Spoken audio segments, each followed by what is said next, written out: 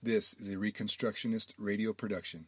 Please visit garynorth.com/free books to download this book on PDF. The title of this book is Westminster's Confession, The Abandonment of Van Til's Legacy by Gary North, Institute for Christian Economics, Tyler, Texas. Copyright Gary North, 1991. Chapter 5. The Question of Law. Love worketh no ill to his neighbor. Therefore, love is the fulfilling of the law.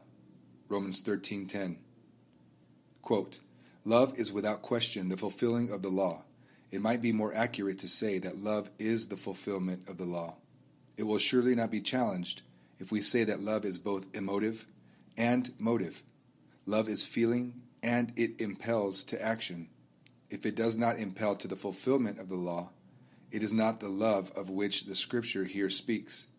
In a word, the action to which love impels is the action which is characterized as the fulfillment of the law. End quote. John Murray, 1957. Which law does love fulfill? This is the question that has divided Christian ethicists from the beginning. For the last 3 centuries, however, Protestants have refused to acknowledge the existence of this unsolved problem. With the demise around 1700 of the judicial art of casuistry, Christian theologians have not worked to develop specifically Christian applications of permanent moral standards to real-world problems, especially social problems. Today, with modern society for the first time since the flood facing a universal worldwide crisis, the whole world needs answers. So far, very few Christians are even asking the questions. 20th century Calvinism, like 20th century evangelicalism in general, is immersed in this worldwide moral and judicial crisis.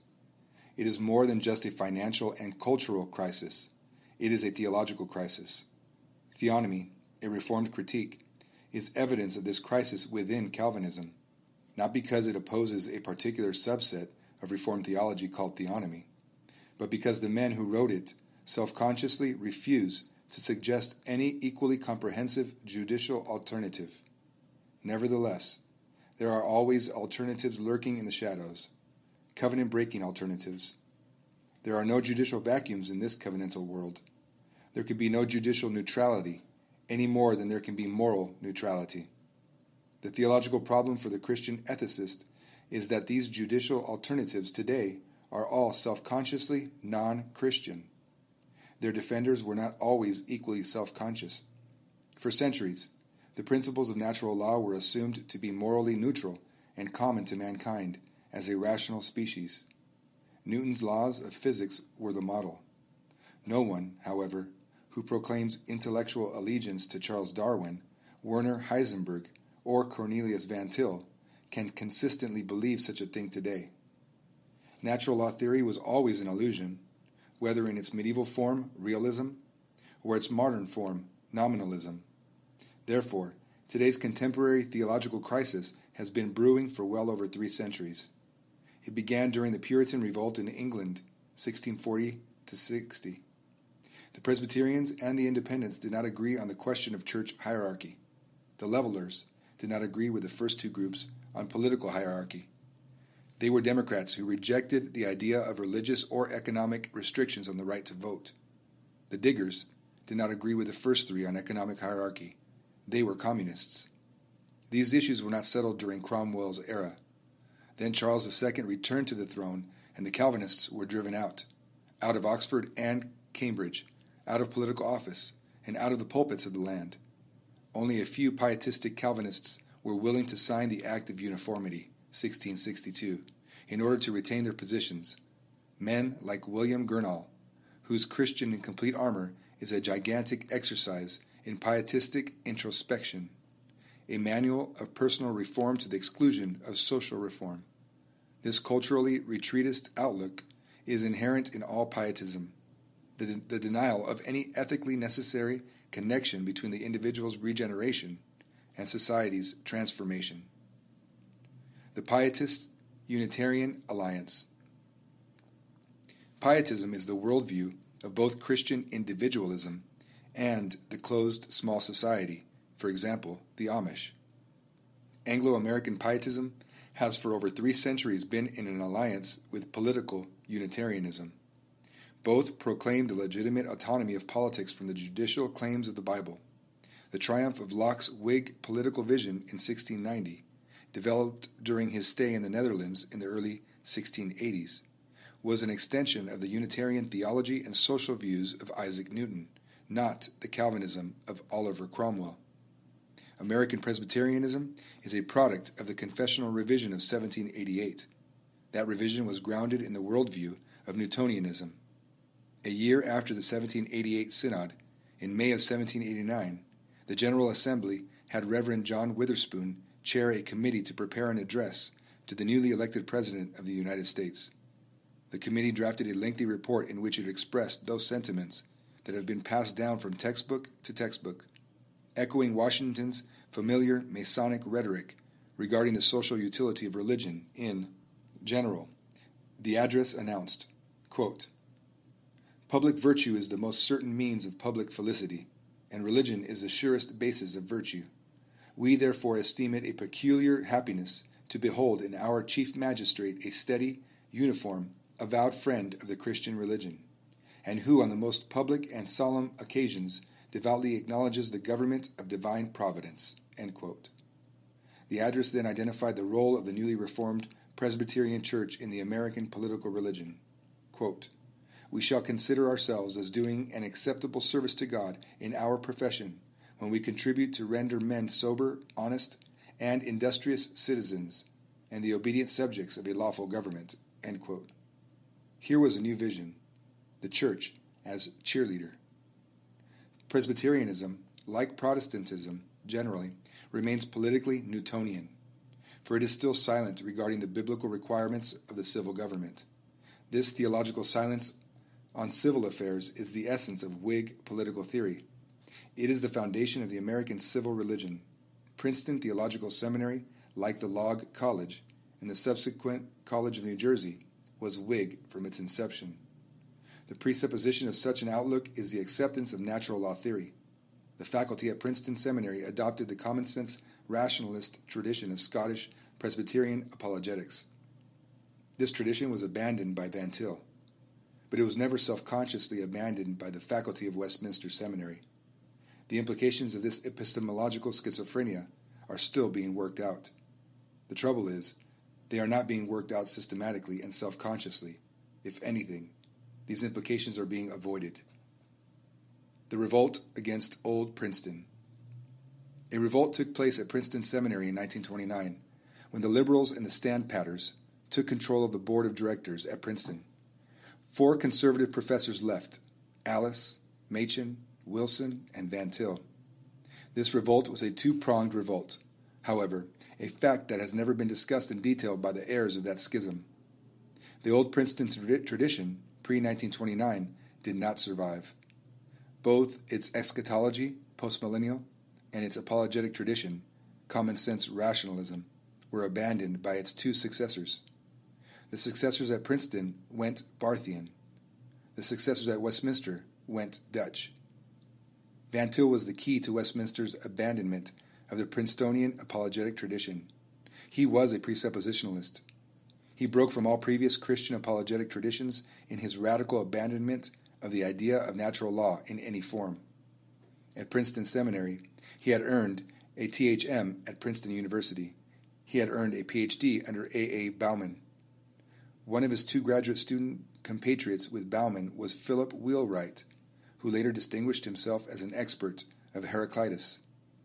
With these as rock-solid academic credentials, Van Til had been appointed to the chair of apologetics at Princeton Seminary for the 1928-29 academic year, the equivalent of full professor. In the summer of 1929, just before the Great Depression began, Princeton Seminary split. The Bible-believing conservatives left to form Westminster Seminary. That summer, Van Til left Princeton and went into the pastorate in Michigan. J. Gresham Machen appealed to him repeatedly throughout the summer to come teach apologetics at Westminster, but Van Til rejected the call. Then, as the academic term opened, he relented and joined the faculty in Philadelphia. Machen understood that the new seminary needed a program in apologetics. He had defended the faith himself with academic rigor in The Origin of Paul's Religion and The Virgin Birth of Christ. Machen either accepted the old Princeton's rationalist apologetic, or at least he never publicly rejected it. Van Til had already broken with that tradition. Machen hired him. William White asks, quote, "Did Machen understand how far from the old Princeton apologetic the new Westminster apologetic really was? Did Machen realize that Van Til, R.B. Kuyper, and Ned Stonehouse had brought to Philadelphia the best of Amsterdam? Had the thought actually registered that a new direction in apologetics in America was being chartered? Years later, Van Til was not sure," White says. It is a known fact that Machen, as far as he comprehended it, fully endorsed Van Til's thinking and gave it his hearty and unqualified backing, end quote. R.B. Kuyper, Homiletics, and Ned B. Stonehouse, New Testament, never wrote on apologetics. What they brought was another aspect of Amsterdam, amillennial eschatology. Van Til rarely, as far as I know never, mentioned the word eschatology in his writings, nor did Edward J. Young, Old Testament, emphasize it. But both men were amillennialists. It is assumed in their writings, which is why Van Til's view of common grace in history was governed by the vision of a coming era of increasing persecution for the church.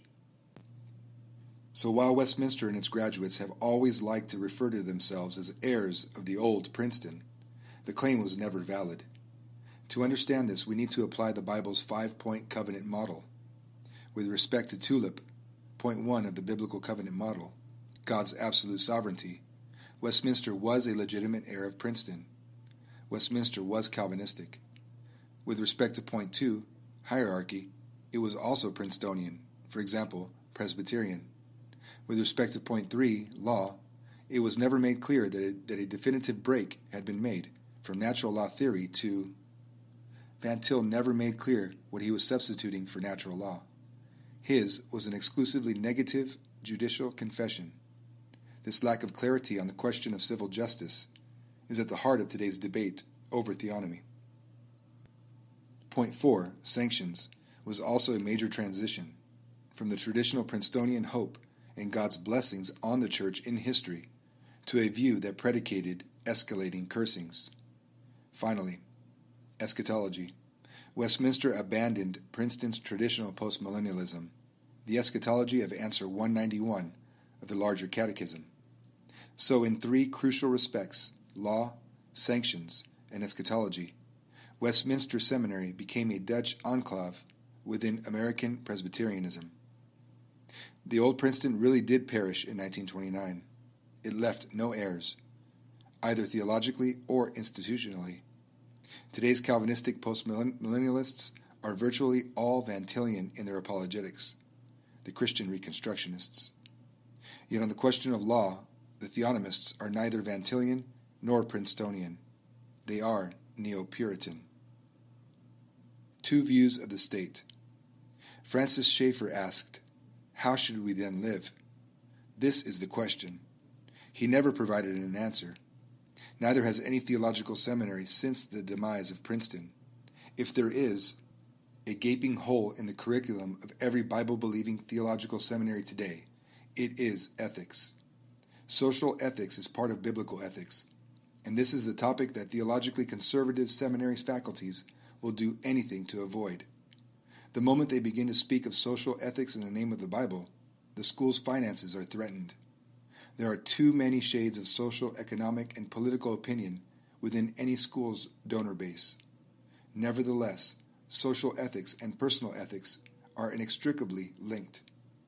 The social gospel's advocates recognized this fact early, and by addressing it forthrightly, stole the hearts and minds of at least 3 generations of Christian students. Liberation theology, until the public demise of Marxism in late 1989, successfully carried forward this tradition. The conservative seminaries, including Westminster, Covenant, and Reformed, remained institutionally silent on social ethics. They had to. Scottish common sense rationalism offered no Bible-based alternative. Neither did Abraham Kuyper's Calvinism. Kuyper's legacy, the state as a healer. Abraham Kuyper's longest-lasting political legacy to the Netherlands as Prime Minister, 1901 to 1905, was his higher education school finance law of 1905. It involved national state subsidies to the gymnasia, the academic high schools. It also established state-funded technical institutes. It forced the state to grant equal legal status to all university degrees, an indirect but important subsidy to Kuyper's own Free University of Amsterdam, which had been the only private university in the Netherlands from 1880 to 1903. Quote, "To the Free University, the law was a priceless boon, a silver anniversary gift of inestimable value, one which had stood at the head of its gift list for years," end quote, writes Kuyper's biographer. Indeed it was. It led to the liberalization of the school, and in such a way that its Christian victims never perceived the shift. Quote, "Now the school could really exist and grow and flourish. Indeed, the Free University faced a bright and shining future," end quote. Klaus Schilder was to learn better a generation later. This subsidy destroyed the theological moorings of the Free University, and then Kuyper's denomination. Kuyper never sensed the inescapable danger. This transformation was guaranteed from 1905. The money and the monopoly grant of power, degree granting, inevitably corrupted the Free University. Here is the great and predictable irony. Quote, "Kuyper's ultimate goal was none other than the liberation of higher education from the state and its return to the people," end quote. The result, of course, was exactly the opposite. The source of the funding, in this case, coercively confiscated tax revenues, always determines the standards and character of the recipient institutions. The non-public universities had to meet the standards of the state. These standards were supposedly religiously neutral. In fact, nothing is religiously neutral. What Kuyper should have demanded was the removal of all state sanctions from education, money, examinations, and supervision of academic degrees. But such a view is radical even today, despite a century of public school tyranny and declining standards, let alone in 1905. Instead, he sought state subsidies. This infusion of money and monopoly degree granting authority led, decade by decade, to the destruction of Christian education in the Netherlands. The Dutch Catholics, by the 1960s, had become the Roman Church's most flaming national pocket of radicals, while the confession-affirming Calvinists have continued to shrink in influence, going along with Dutch socialism with only mild and half-hearted protests. Kuyper had supported social welfare legislation from the beginning. Government money, like free cocaine, produced the predictable results, the creation of dependency on the part of the Christians. With that stolen money came a humanist worldview. What the Free University of Amsterdam steadily became was the kind of university that Kuyper had worked so hard to replace a century earlier. Then he did to the elementary schools what he did to higher education. He got a law passed that subsidized the non-public elementary schools. Quote, "Moreover, the new law brought the non-public school teachers into the pension system which existed for their colleagues in the state schools and gave them the same legal status," end quote. The previous Prime Minister had rammed through a compulsory school attendance law, passed 50 to 49 in the second chamber, when two defectors from the political rights coalition voted with the socialists and liberals. Kuyper did not seek to repeal that law. He was in favor of compulsory school attendance laws, so he persuaded the Christians to get their hands into the government's till. It took very little persuading. The idea of school vouchers is popular among private schools today, another attempted grab for state money, despite the fact that the federal government took over private higher education in the U.S. by means of federal student aid grants. The famous Grove City College case. They never seem to learn. Take the state's nickel and you take its noose. How does Kuyper's biographer describe this political triumph? Quote, "The law's provisions showed that the government was in dead earnest in its concern for the moral interests of the nation," end quote. To which he adds, quote, "And further, Kuyper's liquor law was a salutary law. Its effect, combined with the efforts of total abstinence and temperance groups, appreciably reduced the consumption of alcoholic beverages in Holland," end quote. Machen's legacy, the state as spoiler. Machen was a 19th century political liberal. This was the old Princeton tradition. He did not trust the state. He testified to the U.S. Congress against the creation of a federal Department of Education. He specifically identified his opposition to the proposed 1926 Education Bill as paralleling his opposition to the attempted child labor amendment to the Constitution. Machen understood what federal money inescapably would mean: the unwarranted expansion of federal power. He warned the congressman that, quote, money given for education, no matter what people say, always has a string tied to it. That appears in gifts of money by private foundations, and it appears far more, of course, when the gift comes from the federal government, end quote. Machen continued, quote, it is to be opposed, we think, because it represents a tendency which is no new thing, but has been in the world for at least 2,300 years, which seems to be opposed to the whole principle of liberty for which our country stands. It is the notion that education is the affair essentially of the state, that the children of the state must be educated for the benefit of the state, that idiosyncrasies should be avoided, and the state should devise that method of education which will best promote the welfare of the state. That principle was put in classic form in ancient Greece in the Republic of Plato. It was put into operation with very disastrous results in some of the Greek states. It has been in the world ever since as the chief enemy of human liberty. It appears in the world today, end quote. In his cross-examination session by members of the committee, he observed, prophetically, it has turned out, quote, I think we are having today a very marked intellectual as well as moral decline through the gradual extension of standardization in education, end quote. What is really interesting is that one proponent of the bill kept pressing Machen to admit that the Bureau of Education had done some good things in administering the schools in Washington, D.C. Machen did not take the bait. Today, there are few, if any, congressmen who send their children into the hellholes of the Washington, D.C. public school system. One of the senators asked him a perceptive question. It is the educational question of questions in the United States. It has been the question ever since the decision of the Puritans in Massachusetts to pass a compulsory school attendance law in 1642, a precedent used by Horace Mann 2 centuries later to make America a Unitarian nation. Quote, I am just wondering whether there is any such thing as moral conduct in the United States Congress or among the citizens of the United States apart from a distinctly religious basis.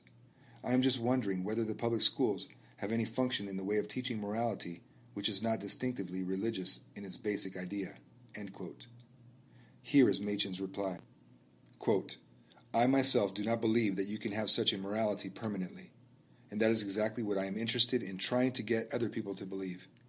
But I am not at all interested in trying to proclaim that view of mine by any measures that involve compulsion, and I am not interested in making the public school an agency for the proclamation of such a view. But I am interested in diminishing rather than increasing the function of the public school, in order to leave room for the opportunity of a propagation of the view that I hold in free conflict with all other views which may be held, in order that in that way the truth finally may prevail, end quote. Here Machen laid down the gauntlet, the need for a drastic reduction in the influence of government-funded education. The theonomists walked down this path to its logical conclusion: no public education. No compulsory education laws either. No interference with the God-given assignment of the education of children by the family or its authorized agents. But there is a war going on against the family and its authority, sometimes by the church and sometimes by the state. The locus of authority is blurred. This weakens the will of Christian parents to fight. So much for Machen's view of federal aid to education. His view was antithetical to everything Kuyper believed.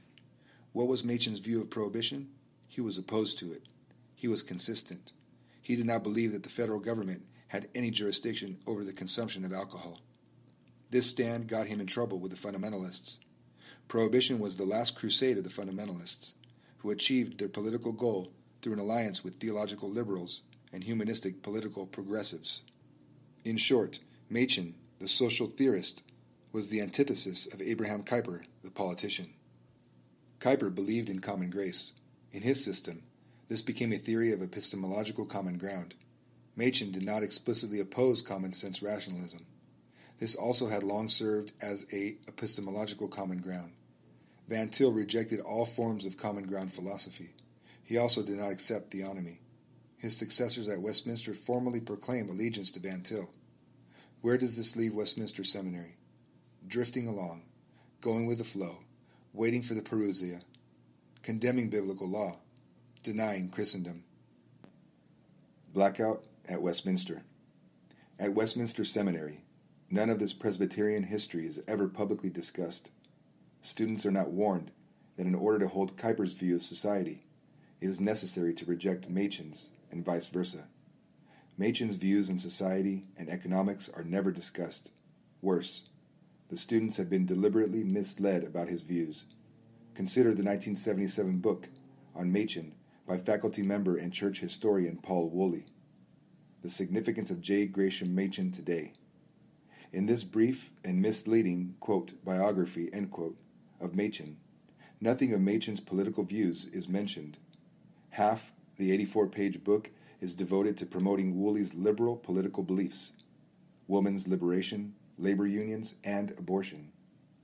As I said in my review of the book, quote, the book might better be titled, The Significance of the Opinions of Paul Woolley, Using Machen's Name as a Sales Device, end quote. The book was a fraud, a piece of unconscionable propaganda, but I was the only person to say so in print. The Old Boy Network at Westminster closed ranks around the aging Woolley. He should have been fired years before because of his pro-abortion stance.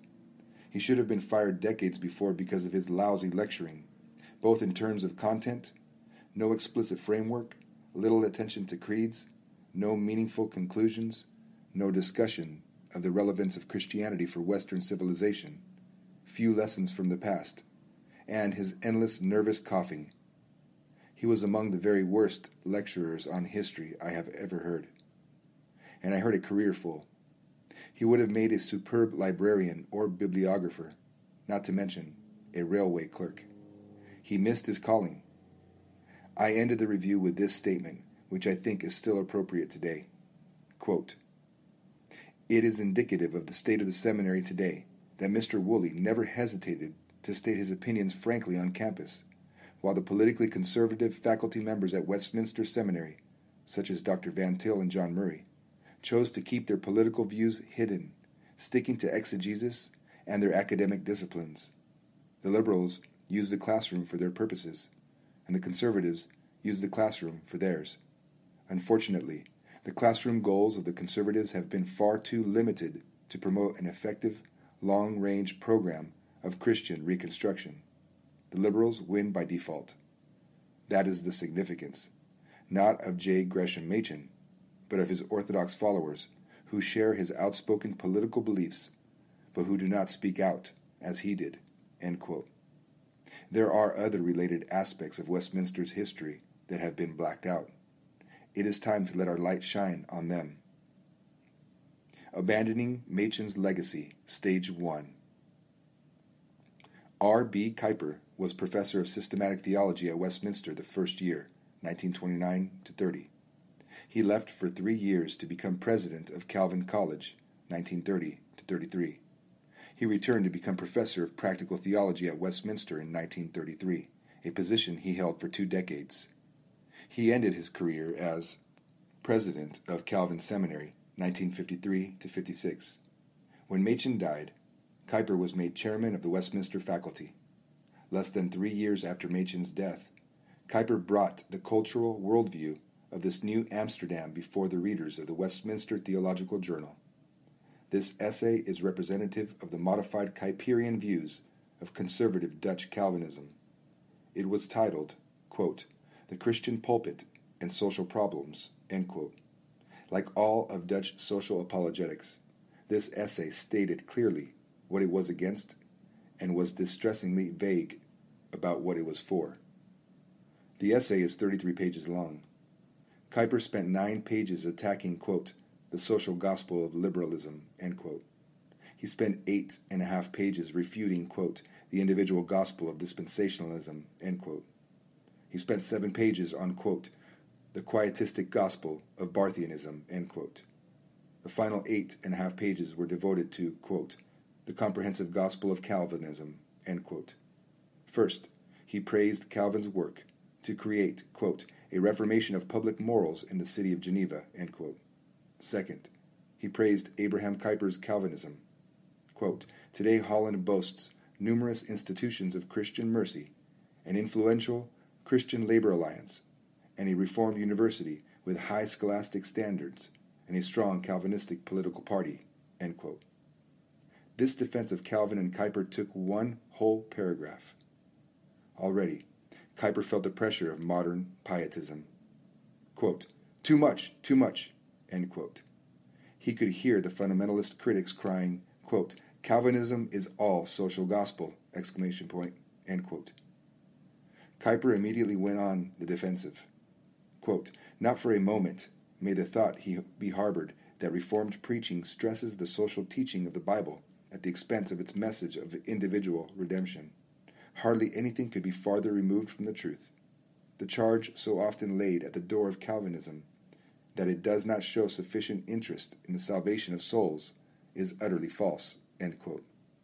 He then linked the salvation of society directly to the salvation of souls, a perfectly biblical perspective.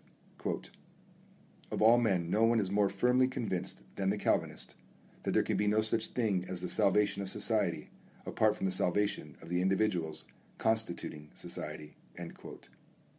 This raises a crucial millennial question. If there will never be widespread conversion of souls, can there ever be, in Kuyper's words, quote, the salvation of society, end quote?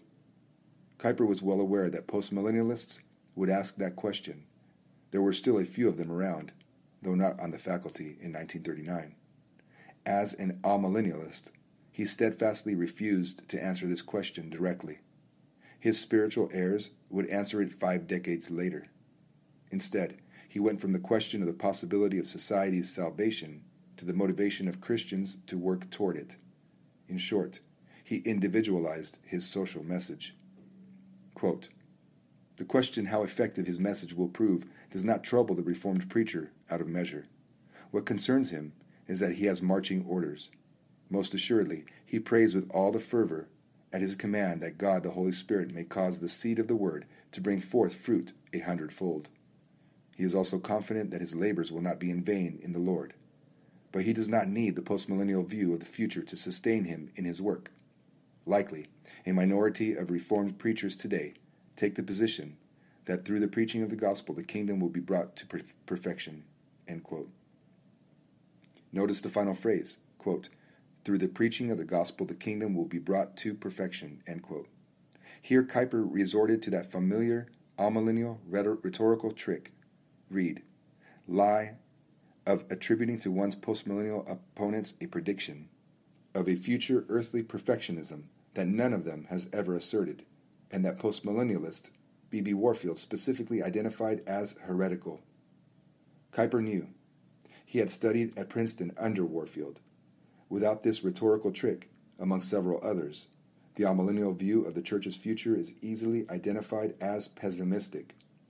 Calvinist amillennialists, therefore, have felt compelled to invent a completely mythological postmillennial utopianism in order to make their culturally defeatist position look realistic.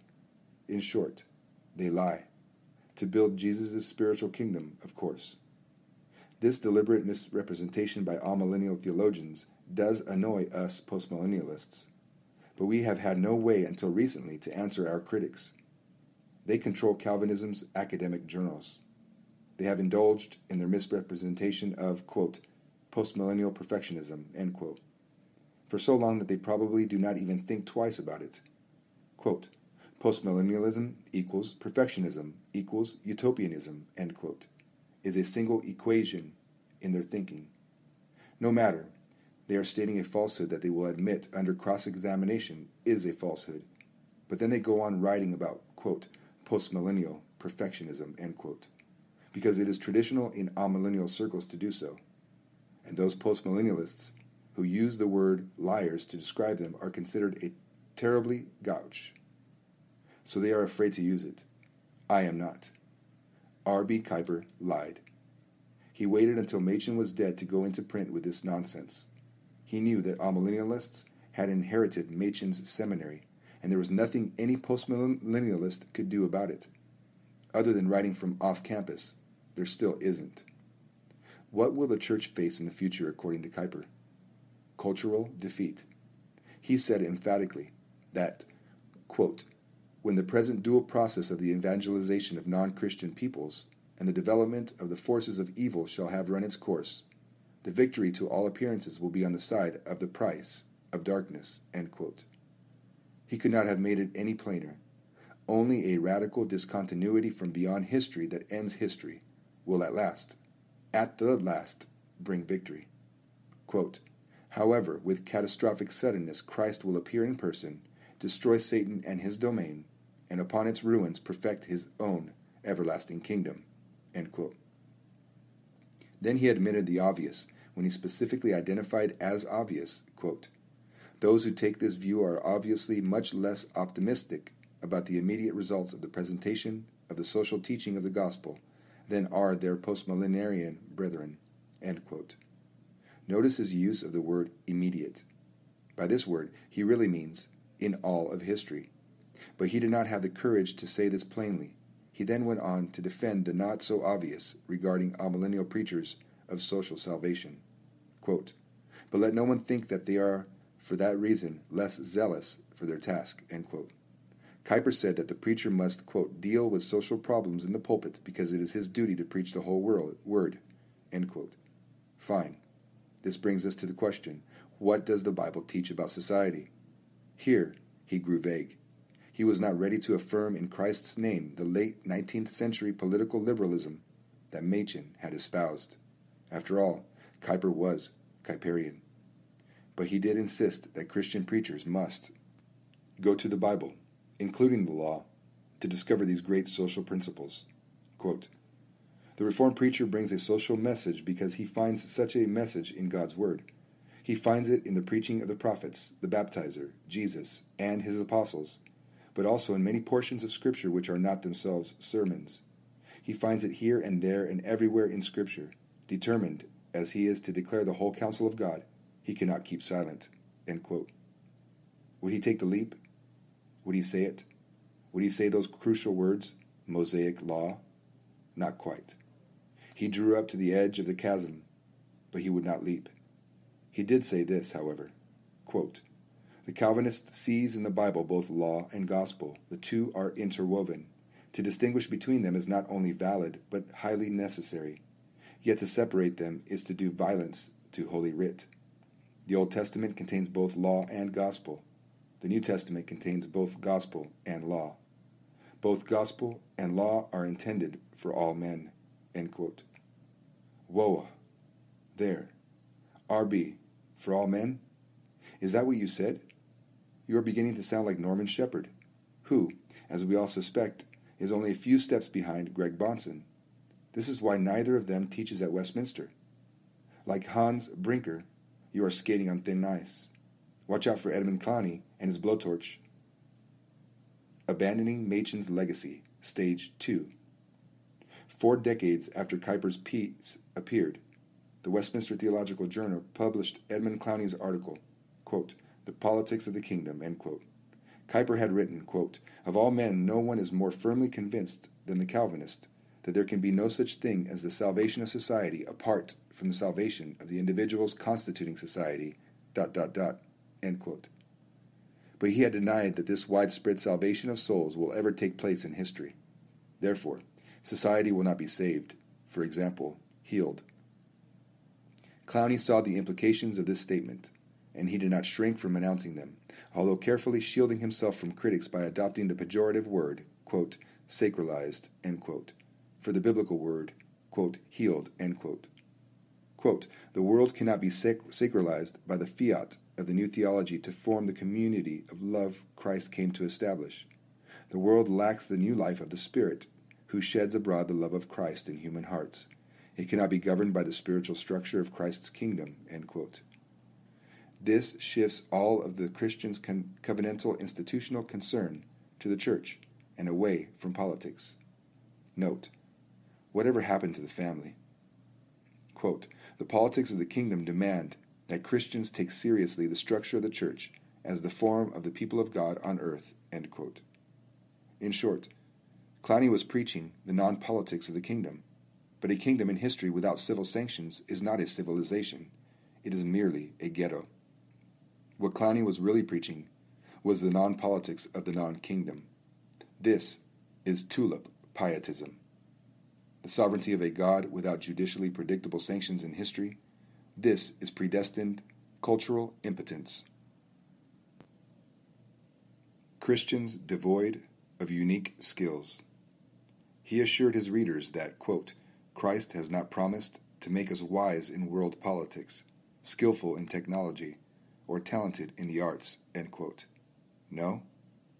Then he has surely shortchanged his church, for this is exactly what he did for the Israelites as they fled from Egypt. He raised up Aholiab and Bezaleel and endowed them with great technological skills so that they could carry out the building of the tabernacle. He also enabled them to teach others. But if one's vision for church history is a ceaseless wandering in the wilderness, a Christian ecclesiastical ghetto called the kingdom of God in history, then any suggestion of God's endowing his people with cultural talents implies his burdening them with cultural responsibility. This, above all, is what pietists resent and reject. So, they deny Christendom. Clowney, like all of his amillennial colleagues at Westminster, preached the hope of our future resurrection. What he and they never, ever preach is a theology of Jesus' past ascension. I can hardly overemphasize this. It is this implicit denial of the historic, cultural impact of Jesus' ascension that is at the very heart of their worldview. Listen to Clowney's exhortation. Quote, the politics of the kingdom of heaven is the politics of faith, hope, and love. Faith that confesses the risen Savior, hope that looks for his appearing, love that is inflamed by his sacrifice on the cross. Only the realism of resurrection hope can sustain the Christian as a pilgrim traveling home. End quote. Here it is, pietism with a vengeance. It is the pilgrim motif, a pilgrimage out of cultural responsibility in this world, not into it. It is a pilgrimage of suffering, not a pilgrimage of conquest. We supposedly never enter the promised land on earth and in history. Our marching orders are to march in circles until Jesus comes again. Quote, the heavenly community of Christ is called to an earthly pilgrimage. The people of God may not abandon the program of his kingdom, if so be that we suffer with him, that we may be also glorified with him. Romans 8:18, end quote. Nowhere in Clowney's theology is the intensely judicial doctrine of the Lord's Supper. Quote, and I appoint unto you a kingdom, as my Father had appointed unto me, that ye may eat and drink at my table in my kingdom, and sit on thrones judging the 12 tribes of Israel, end quote. Luke 22:29 and 30. No, that office of judge is not what Clowney had in mind. Quote, the military and police power needed to maintain a political community in this world cannot be sought in Christ's name, end quote. It can't? To which theonomists ask, in whose name must it be sought? Silence. Endless, self-conscious silence. Endless, self-interested silence. And so we are back to square one covenantally. By what standard? In whose name? Under whose authority? Taking an oath to whom? There can be no neutrality. This is what Van Til taught. But Edmund Prosper Clowney was never a follower of Van Til. He was a defender, implicitly, but inescapably, of natural law theory. He insisted, quote, in judging the good or evil performance of the state, the Christian may not, however, judge the state as a form of the people of God, but only as an ordinance given to all men to preserve life. The distinction between the state as the form of the city of this world and the church as the form of the heavenly city remains essential, end quote. Redefining kingdom and church. What part does the family play in all this? His words are clear, quote, The church, and only the church, is established by Jesus Christ as the earthly form of the new and heavenly people of God. End quote. The theonomist asks, is the family also only, quote, an ordinance given to all men to preserve life? End quote. Clowney answers in the affirmative. Quote, the family remains as the institution of God for the propagation of life, ... End quote. This is, of course, the old Roman Catholic definition of the family.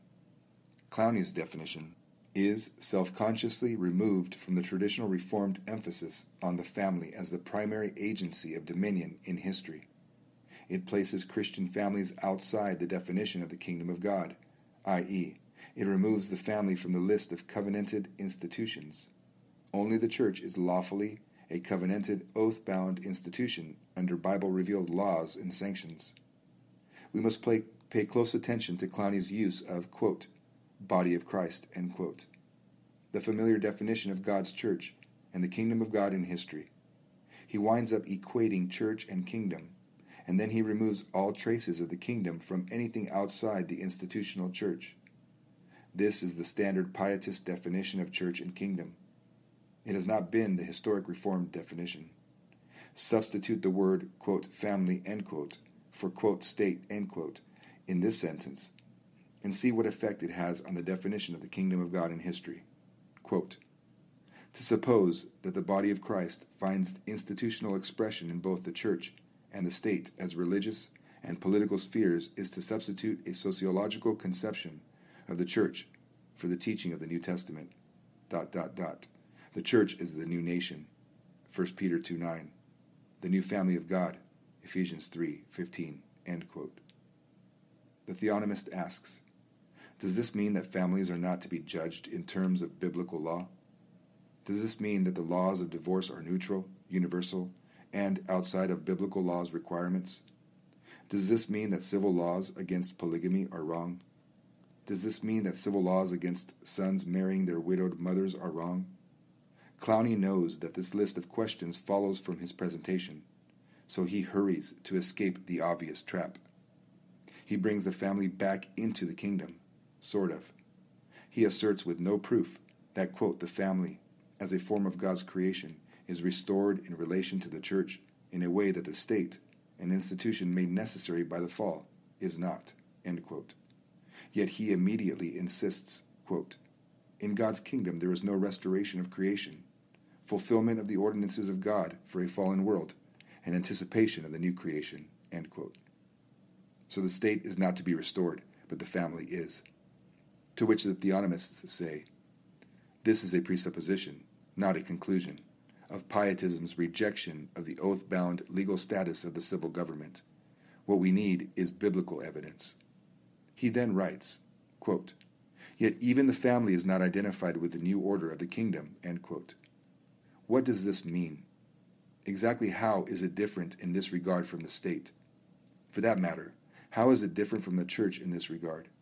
Would any Reformed scholar argue that the institutional church is to be identified with the kingdom of God in history? None that I know of. Yet this is where Clowney's argument logically leads. But he is clever. He has read Voss. He knows that his identification of institutional church and kingdom is not a biblical argument. So he ends his discussion at this point. He moves on, leaving confusion in his wake. He has clearly and self-consciously broken with Voss's view of the kingdom, which he described in the final paragraph of his book on church and kingdom. Voss wrote, quote, finally, the thought of the kingdom of God implies the subjection of the entire range of human life in all its forms and spheres to the ends of religion. The kingdom reminds us of the absoluteness, the pervasiveness, the unrestricted dominion, which of right belongs to all true religion. It proclaims that religion and religion alone can act as the supreme unifying, centralizing factor in the life of man, as that which binds all together and perfects all by leading it to its final goal in the service of God. End quote. Van Til always said that he derived much of his theology from Voss. It is clear how Van Til could have come to his idea of the Christian's task of, quote, thinking God's thoughts after him, end quote, as a result of his exposure to Voss's concept of God's kingdom as implying, quote, the subjection of the entire range of human life in all its forms and spheres to the ends of religion, end quote. Voss made it clear that the kingdom of God in history encompasses everything. This is the kingdom of God on earth as civilization, as Christendom. It is the very antithesis of Edmund Clowney's narrow definition of God's earthly kingdom as the institutional church alone. Clowney had a different confession. He systematically reshaped Westminster Seminary to make it conform to his confession. Edmund Clowney rejected the Scottish Puritan view of the kingdom of God.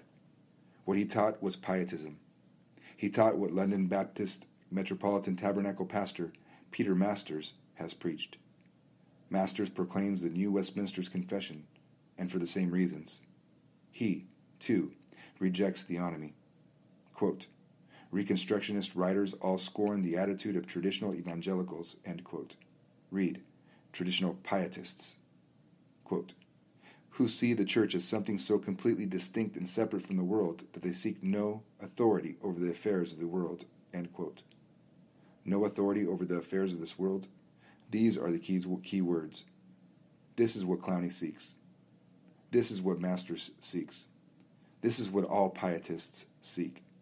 This is what Westminster's Confession proclaims. In terms of its view of God's revealed law, Christian corporate responsibility, and the kingdom of God in history, theonomy, a reformed critique, is merely the Clowney Masters pietism writ large. By identifying the kingdom of God in history solely as the institutional church, Clowney and his disciples remove all other institutions from the required sanctions of biblical law. This is why they adopt these non-biblical, non-reformed definitions of both church and kingdom. They resent the sanctions associated with biblical law. They also resent the enormous, comprehensive cultural responsibility that is inescapably transferred to Christians by their grace-imparted legal status as saints in God's kingdom in history. Whose disciple was Edmund Clowney? He never said publicly, as far as I know. Nobody ever asked him to say. But the board rewrote the seminary's constitution and hired him to run it. And so Westminster abandoned Van Til's priceless legacy. Machen's legacy had been abandoned long before. A wayfaring stranger. The hymn most consistent with Clowney's theology is not, quote, onward Christian soldiers, end quote.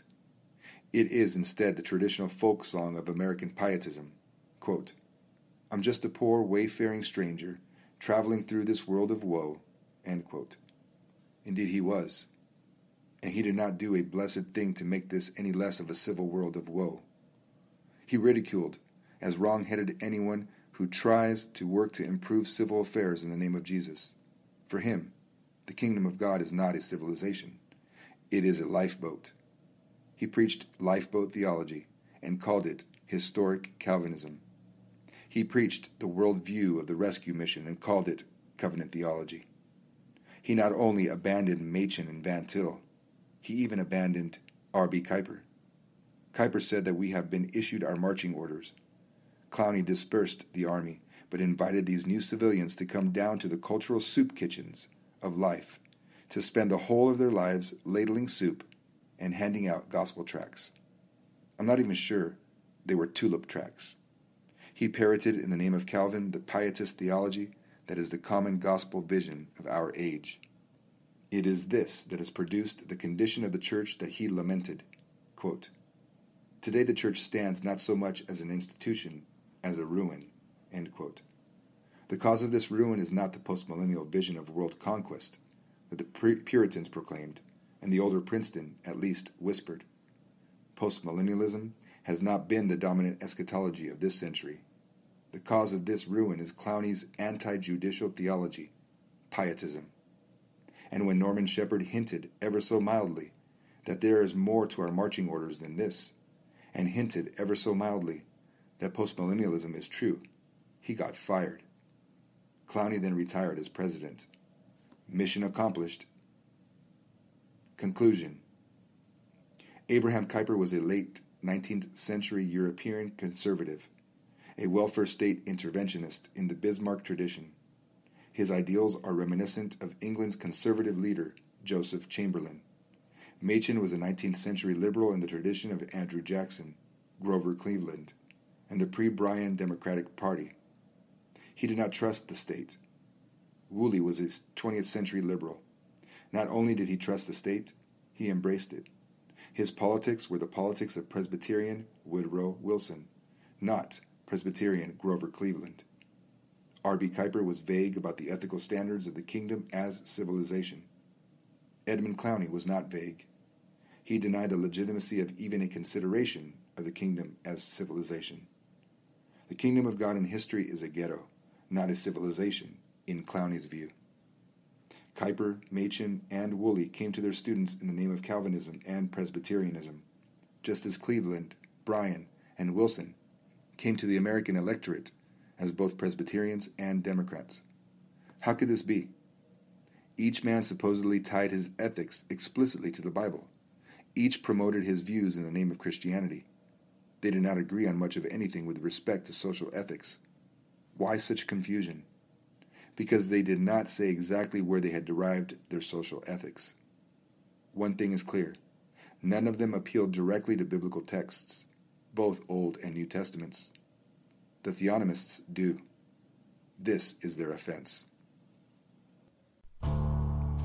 The Reconstructionist Radio Podcast Network brings to you a complete lineup of podcasts where you will hear practical and tactical theology.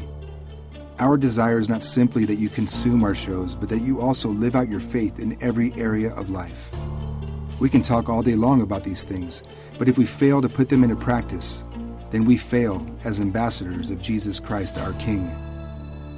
Subscribe now to your favorite Reconstructionist Radio Podcast Network shows, or you can subscribe to the Reconstructionist Radio Master Feed, where all of the content we produce, including the audiobooks and audio articles, will pop up as soon as they are available. And don't forget to visit ReconstructionistRadio.com to volunteer as a narrator or to partner with this ministry financially. May the Holy Spirit stir you into action for Christ and His kingdom